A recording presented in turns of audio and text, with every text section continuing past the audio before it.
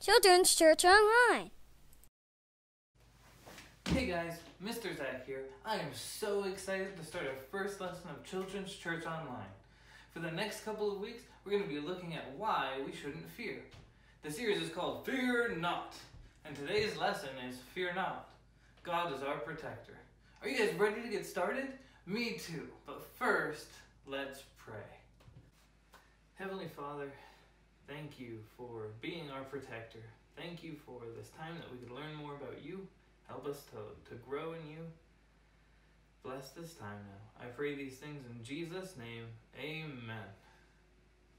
Now, you may be wondering, what is a protector? And I know. A protector is someone who... I can't remember. Let's ask Mr. Webster. A protector is someone that defends or shields from injury or evil. A protector is basically someone who keeps you from getting hurt. Thanks, Mr. Webster. God keeps us from getting hurt too. That's why God is our protector. He protects us from all sorts of things, including everything that you and I are scared of. Today we're going to look at 3 ways God is our protector. Let's start by looking at 2 Samuel 22:3. Join me by opening up your Bible. And if you don't have a Bible, that's okay. We'll put it on the screen so you can follow along too. 2 Samuel 22 and verse 3. It says, "The God of my rock, in him will I trust. He is my shield and the horn of my salvation, my high tower and my refuge, my Savior, thou savest me from violence." What a fantastic verse. Let's go visit the puppet stage to learn about the first way God is our protector. Come on! Whoa. It's a dinosaur! Someone help me! Fear not, madam. I will protect you from this dragon. I'm not a dragon. How insulting. Those are the most foul-breathed creatures in all the land. Well, leave this girl alone, whatever you are, or else. Ha! You think you can take me on? I'll crush you. I know I'm not the greatest swordsman, but I know that God is my shield, and he will protect me. Psalm 3:3 says, "But thou, O Lord, art a shield for me, my glory and the lifter up of mine head. So take this." Oh, ouch! Oh, that hurts. Leave me alone. Oh, thank you. Thank you for protecting me. It's all in a day's work, madam. As Christians, one of our jobs is to trust the Lord. And when we do, the Bible says he is like a shield to us. Psalm 18:30. "As for God, his way is perfect. The word of the Lord is tried. He is a buckler to all those that trust in him." Wow, thank you. You're my hero. As we heard from the puppet stage, God is our shield. Now, you may have heard another word that also means shield. Do you remember what it was? That's right, the word was buckler, and it's a very specific shield. Let's see what Mr. Webster can tell us about a buckler. Oh, Mr. Webster! A kind of shield used in war. This shield was made of wood covered in leather and strengthened with steel. It was often 4 feet long and covered the whole body.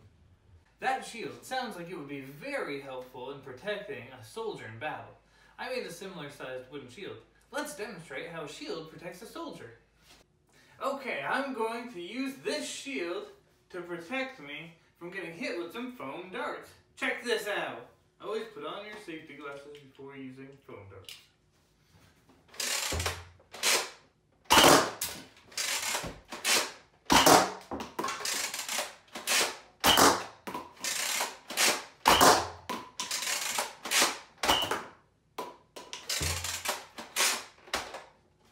On to our next test.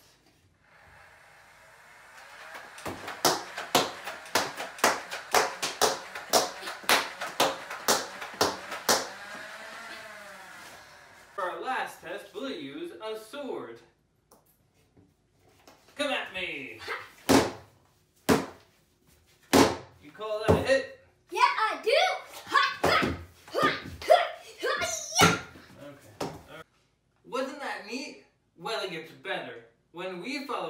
can trust him. God is just like a shield. I'm here with my friend Jerry to share with you the second way that God is our protector. So, what is the second way? I thought you knew. Nope, I'm just a puppet. I don't know anything. Remind me not to rely on you next time. Anyway, let's see. Oh, I remember. It's God is our refuge. Wow, that's great! Except, I don't know what that means. Well, a refuge means a shelter or protection from danger. Based on that, what do you think a refuge could be? A tank! A tank? Yeah, a tank! Why a tank? It's big and metal and protects soldiers in battle. Except they didn't have tanks in Bible times. Oh, right. A castle. A castle has huge stone walls to protect people from attacking armies. I was thinking the exact same thing. And guess what? The Bible also says that God is a fortress, which is a fort or a castle. Psalm 91:2 says, I will say of the Lord, he is my refuge and my fortress, my God, in him will I trust. So, let me get this straight. I can trust God to keep me safe from all things I'm afraid of because he'll protect me like a castle protects a king? That's right. Why don't we take a closer look at how a castle works? That sounds great. Here, I have some pieces to a castle, but having the pieces to a castle doesn't make it a castle. All these pieces lying on the ground won't protect this guy standing here. See? We need to turn these walls into a castle. If I make a giant wall, it may protect him from one side, but it's not going to protect him all around him.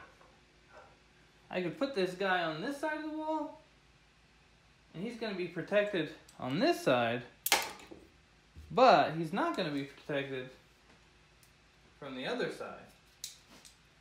See? So we're going to turn these walls into a castle.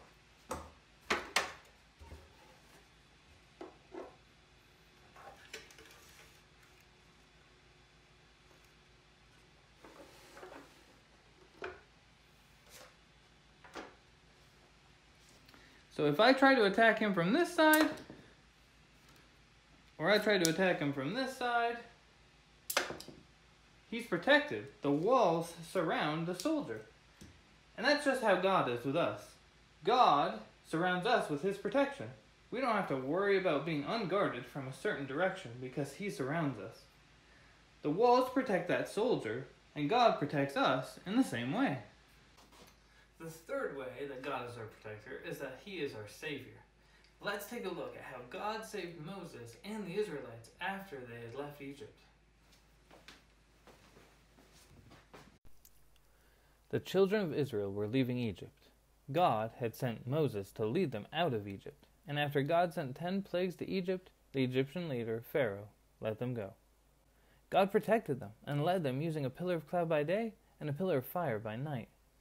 After the Israelites left and started to travel to the Promised Land, Pharaoh changed his mind and wanted the Israelites back in Egypt. He gathered some soldiers and went after them.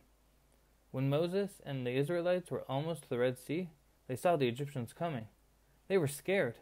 They didn't know what to do. The Egyptians were on one side of them, and the Red Sea was on the other. They looked like they were trapped, but God already had a plan to save them. He told Moses to continue going towards the Red Sea, and he told him to stretch out the rod in his hand over the waters. He promised the sea would divide, and that they would be able to walk across on dry land. The pillar of the cloud moved from being in front of the Israelites to the back. It came between them and the Egyptians. The pillar was darkness to the Egyptians, but light to Israel. When Moses got to the Red Sea, he did as God told him. He lifted up the rod over the sea, and the water divided so that they could go through on dry ground. The children of Israel quickly traveled through the Red Sea. They traveled all night to get to the other side. The Egyptians pursued after them into the Red Sea. God made their chariots' wheels fall off while they were in the middle of the sea. They were afraid and wanted to head back, but it was too late. When Moses and the Israelites had gotten to the other side, God told Moses to stretch forth the rod again. Moses obeyed, and the waters came crashing down on the Egyptians. God saved his people because God is our Savior. Not only will God save us from danger, he saves us from the punishment we deserve for our sins. The Bible says in Romans 3:23, "For all have sinned and come short of the glory of God." Sin is anything we think, say, or do that disobeys God. When we disobey God, we break his law, and because God is just, he must punish us for our sins. God loves us, though, so he sent Jesus, his only begotten Son, to die in our place for our sins. When we turn from our sins and trust Jesus as our Savior, God promises us that he will save us. He forgives all of our sins, and we receive all of Jesus' righteousness. Wow, what an amazing God. Hello, welcome to Memorize This, where we spend a few minutes memorizing the Bible. This week, we are going to memorize a verse about God being our protector. I love memorizing God's Word, and I hope you do too. So, let's get started. Today's verse is 2 Samuel 22:3. The God of my rock, in him will I trust. He is my shield and the horn of my salvation, my high tower and my refuge, my Savior, thou savest me from violence. Now, say it with me. 2 Samuel 22:3. The God of my rock, in him will I trust. He is my shield and the horn of my salvation, my high tower and my refuge, my Savior, thou savest me from violence. Good job! Now, do you think you can say it after removing some words? Let's try. 2 Samuel 22:3. The God of my rock, in him will I trust. He is my shield and the horn of my salvation, my high tower and my refuge, my Savior, thou savest me from violence. You're doing great. Let's remove some more. 2 Samuel 22:3. The God of my rock, in him will I trust. He is my shield and the horn of my salvation, my high tower and my refuge, my Savior, thou savest me from violence. All right, now let's remove all the words and try one last time. 2 Samuel 22:3. The God of my rock, in him will I trust. He is my shield and the horn of my salvation, my high tower and my refuge, my Savior, thou savest me from violence. Fantastic! Keep it up, and in no time you'll be as smart as Mr. Webster. So, let's go over what we learned today, shall we? We looked at 3 ways that God is our protector. Way 1. God is our shield. God protects us like a shield protects a soldier. Way 2. God is our refuge. God protects us like a castle protects a king. Way 3. God is our Savior. God will save us from danger, as he saved Moses and the Israelites. He also sent Jesus to save us from the penalty for our sins. And now that we know God is our protector, we don't have to fear, because we can trust him. Let's pray. Heavenly Father, thank you for being our protector once again. And Lord, help these kids to grow as they learn more about you. Help them not to fear this week as they believe and know that you are their protector. I pray these things now in Jesus' name. Amen. So thanks for joining me in our first Children's Church Online lesson. I can't wait to see you guys for our next lesson. But until then, remember, Jesus loves you. See ya!